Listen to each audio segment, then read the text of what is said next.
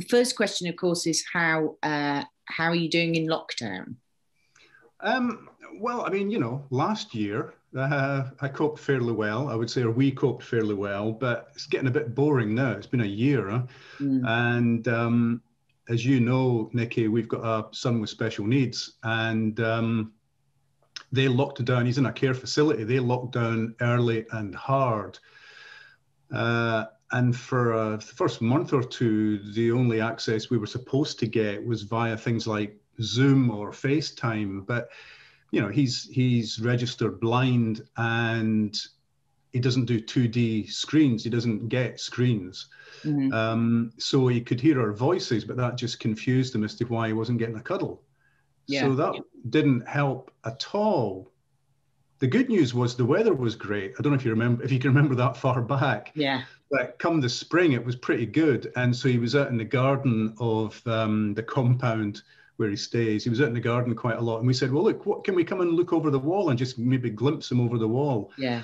And staff then said, well, look, come around to the gate. There's a big kind of metal gate, and you can sort of see him through the gate and stuff. So then we did, as a family, get to hang out. And that's still the case. I mean, as you know, rules keep changing, and rules in Scotland are different from rules in England, et cetera, et cetera. They got to a stage where they said, well, look, you can come inside the gate and you can sit in the garden with him if you're wearing PPE. Then it was, you can go into his bedroom in full PPE, but only one family member can do that. Yeah. Choose which family member you want to do it, which put a lot of onus on us. And my wife and our other son and I thought, no, we'll just stick to what we've got, which is all three of us going and seeing him through the gate. Yeah. And then at Christmas, it was, oh, he can come home for a few days. No, he can't come home. He can come home but not stay overnight. Oh, yes, he can come home and stay overnight. And eventually he did. We got him home for one night. So he was tested, came home, stayed the night, Christmas Eve into Christmas Day, and then Christmas Day evening, we took him back again. He was tested again and he was negative. That's the first tactile contact we really had with him. Yeah. And now back into lockdown again, and it's back to seeing him through the gate or over the wall. Yeah. Which is, I think people who don't have either a child or a sibling with a profound learning disability, I don't think they quite understand really what that means, that lack of contact. Because in Emily's case particularly, she doesn't know why this is happening. She knows that everyone around her wears a mask, and she knows that all of the things that she loves can't happen anymore. But it is difficult. What do you think you'd want to say to people to sort of understand what it's like for families and people with learning disabilities, either outside the pandemic, but particularly within it at the moment? Well, I think it's more the learning disabled have been ignored by governments and by the media. So we keep being blithely told care homes are at the top of the list, and everybody in care homes has been treated, and you're thumping the table going, no, they've not. Yeah. The most vulnerable have been treated. No, they've not. Yeah. The most vulnerable, as you and I know, are people with learning disabilities, and they are, my son has not been vaccinated yet. The over 60s in Scotland, 60 to 65-year-olds, perfectly healthy, 60 to 65-year-olds now being vaccinated. Yeah. My son and the other people in his facility, no. The carers have been vaccinated, which is great news. But the clients have yet to be vaccinated. And my son is in the same group as us. So he's in the 60 to 65. Yeah. He's in the same group as his mum and dad. And I just think that's wrong. I think the vulnerable, the clinically extremely vulnerable, should have been treated first. And we're told, yes, they are being treated. And you go, no, they're not, because they're learning disabled, they're being forgotten about. Yeah. And I mean, my son, I mean, touch wood, Kit, he's very healthy, he's very robust, but there are people in his facility who are not, and who are in and out of hospital and have been in and out of hospital down the years for various ailments and various treatments. And, they've just seem to me, they've been forgotten about. And if the media don't talk about them and politicians don't talk about them, we can't blame the general population for not knowing that they're not being treated the way everybody else is. Yeah. And I think the other thing seems to be the way it's being applied. So it's almost as though what it needs is a standardized, so we have the tiers, and it varies almost between postcodes and almost between GPs. Because in our case, we were very lucky that the GP called. But the way it works is there can be no advanced preparation. So Emily's very needle phobic, so she needs advanced preparation. We can't give her too much because she'll start to get very nervous, and we can't spring it on her. And yet the way the supply works is that obviously GPs have a fixed amount which they have to then share, and the care home situation is different to community. So I think, and I don't know how you feel about this, but if there was a standardized sort of approach coming out of the Department for Health, or, you know, from each devolved government, that there would be a standardized place for learning disabled people within the tiers, because as you say, there isn't at the moment. Well, I mean, we've not been told anything. Nobody has been in touch with us Right. from anywhere to say, this is when your son can expect to be given the jab. Will he have to go to one of these big, you know, conference centres where everybody lines up and gets it? Will somebody come into the care home and give him a jab? Will he have to go to his local GP practice? We don't know. And the carers don't know. And let me, you know, the carers have been amazing. Yeah. The people looking after my son have been phenomenal. Yeah. They've sent us videos, they've sent us photographs, they've kept us up to date with what he's doing. They've done their level best to make sure we can get access to him. If we phone up and say, can we come and see him? They get him ready, bring him out to the gate and stuff. They've been looking after him. He's been safe. Everybody in that facility has been safe and well looked after, well treated. But they've lost so much. I mean, he's lost all the physio he used to get, all the trips out he used to get. When we drove him from his care facility back to our flat for Christmas, that was the first time he'd been outside that facility since February last year. Yeah. And I could see that he was just freaked out. I mean, in a good way, because suddenly there was all this sensory stuff going on around him. But he's lost a lot. He's lost a lot of the therapies that used to be available to him and used to give his day meaning and used to give his day structure.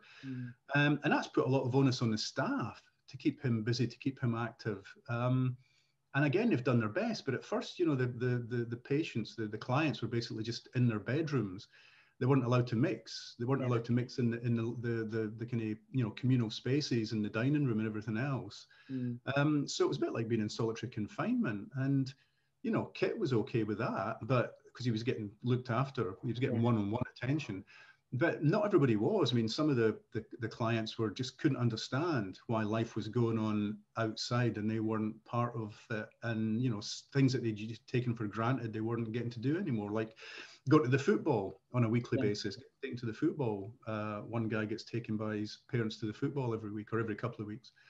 That was lost completely. Going to church was lost for some of the clients completely. It was just, and, you know, there's no way of explaining to them what's going on. No.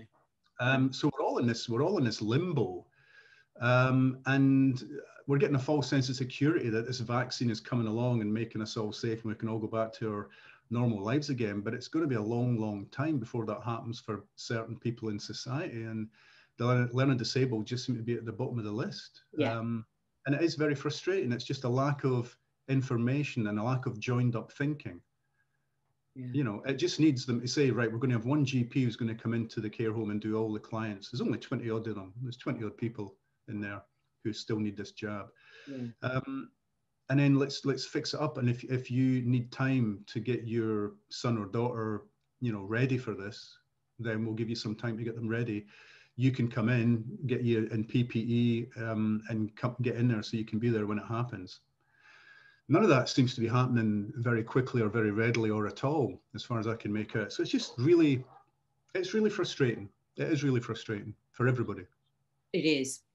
And when you think of the numbers of disabled people in the UK and the numbers of learning disabled people particularly, but also physically disabled people, it just seems like, as you say, there's this huge demographic of people who are last on the list and yet have an incredibly high level of need. Do you mind explaining what, because Kit has Angelman syndrome, doesn't he? Do you mind explaining how that presents or affects him? Angelman syndrome is quite a wide spectrum. I mean, there are Angelman syndrome people who can walk, Kit can't, they can communicate, they can do signing to a certain extent or use technology to communicate, Kit can't.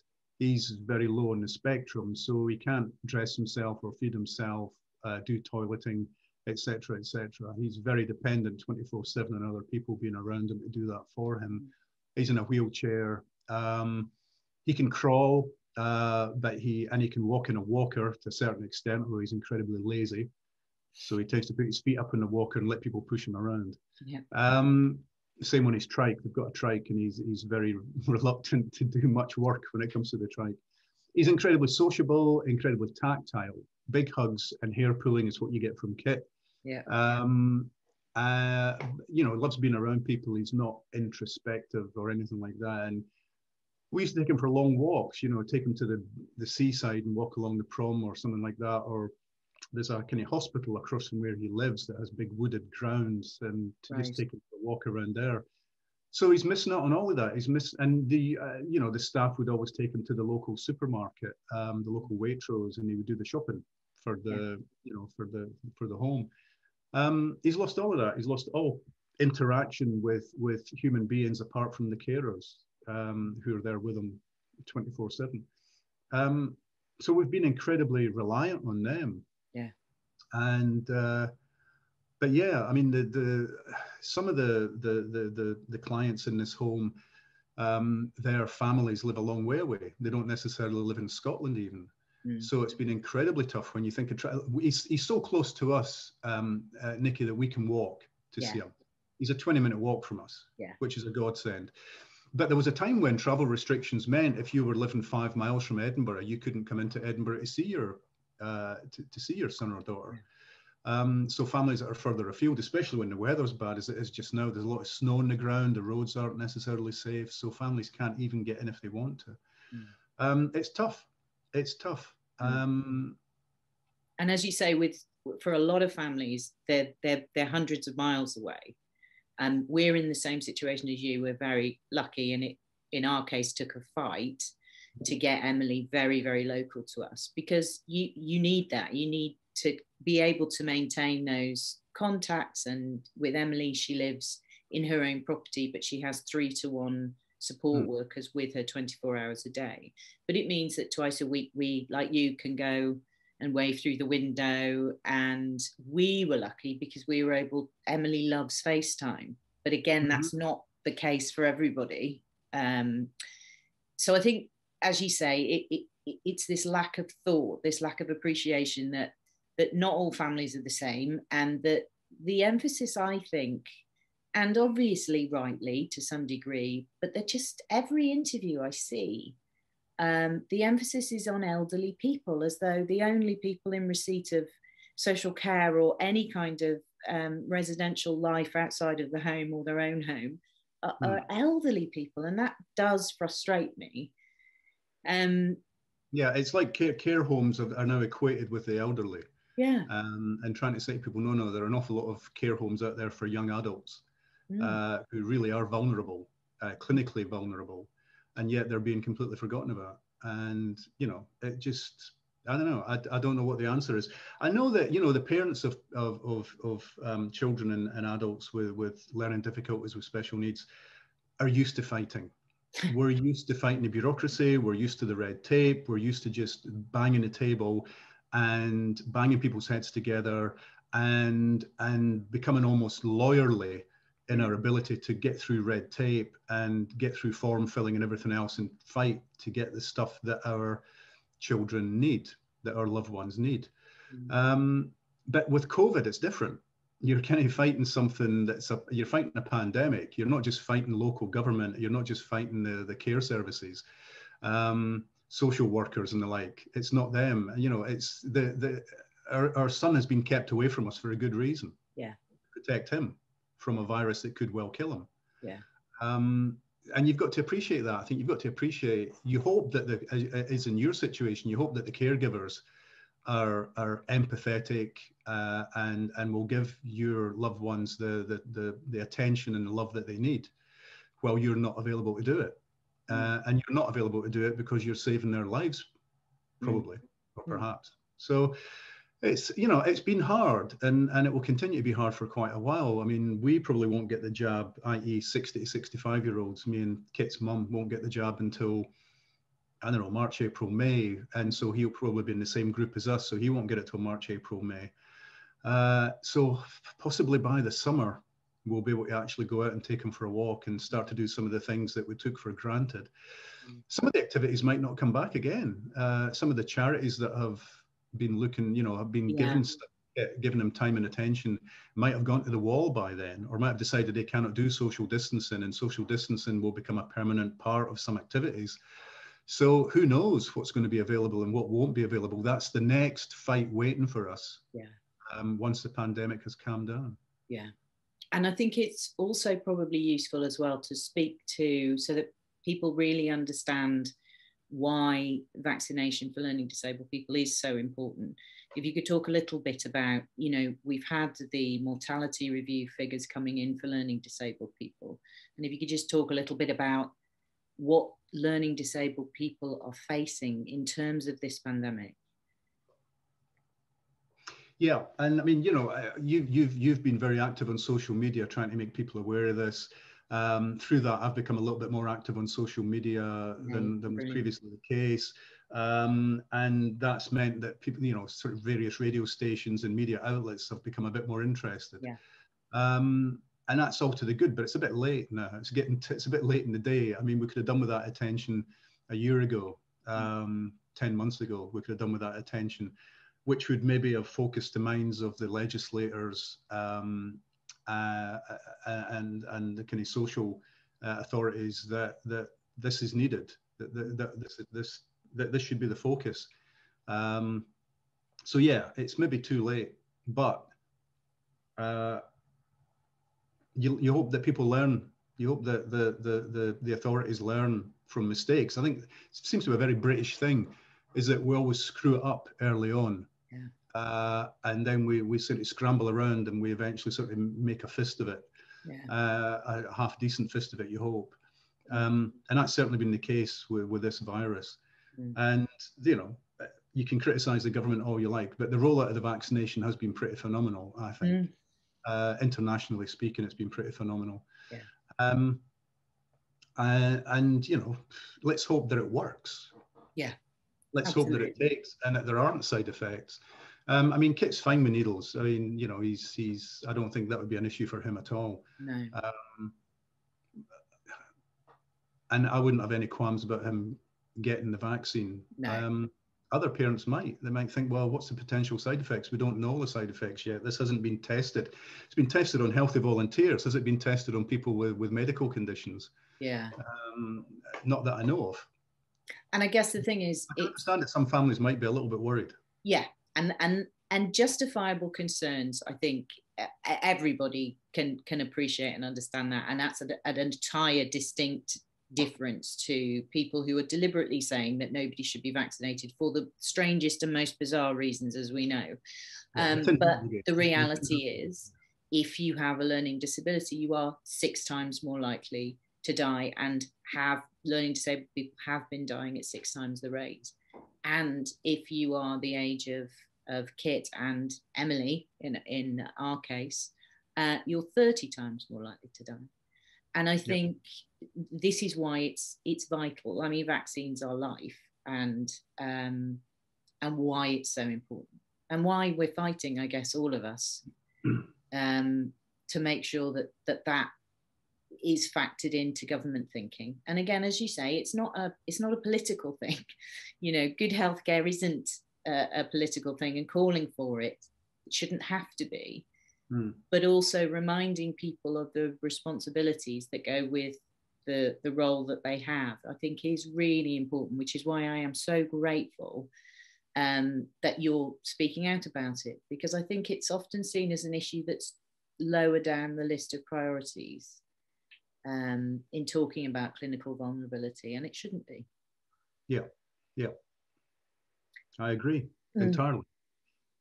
Ian, thank you so much, and I do apologize for the technical problems. No problem. that happened at the start, but I am so grateful that you talked to me today. And maybe we can talk again. Let's hope so. And good luck. Thank you, and to you, and to Kit. Thank Bye you. now.